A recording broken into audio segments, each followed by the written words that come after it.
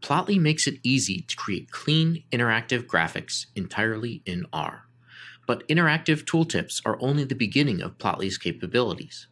In this course, you'll explore how to supercharge your interactive graphics using animations and linked brushing. Over the next 2 chapters, we'll explore 2 primary datasets.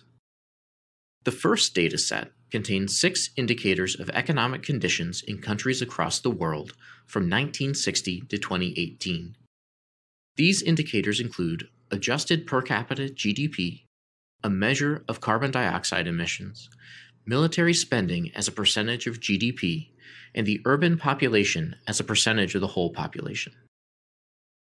The second dataset you'll explore contains economic indicators for each U.S. state along with Washington, D.C. These data include the real GDP, employment level, homeownership rate, housing price index, and population in thousands.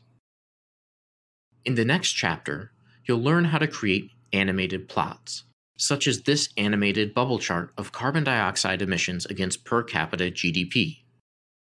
Using animation, it's easy not only to see the clear relationship between carbon dioxide emissions and income, but also the clear rise of China and India in both indices.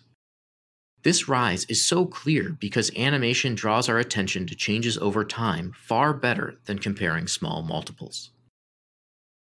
Before we animate a bubble chart, let's review how one is created by reproducing the 2014 snapshot of carbon dioxide against income. We begin by filtering the World Indicators dataset to extract the rows for 2014. Next, we create the canvas for our plot, mapping income to X, CO2 to Y, and country names to the hover info text. Finally, we add the markers trace, mapping population to the size of the markers, and 6_ regions to the color. We also pass a list to the markers argument, refining the appearance of the points.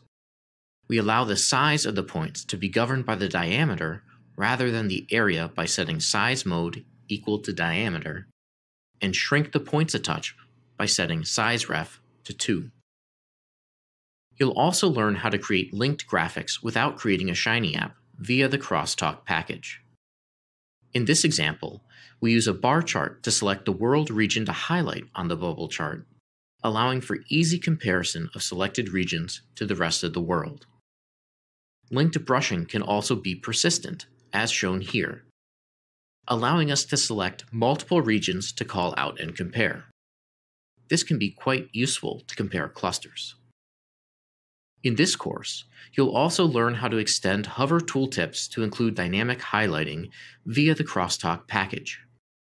Here, we use dynamic highlighting to focus on a single state's housing price index trajectory to see how it compares to the others.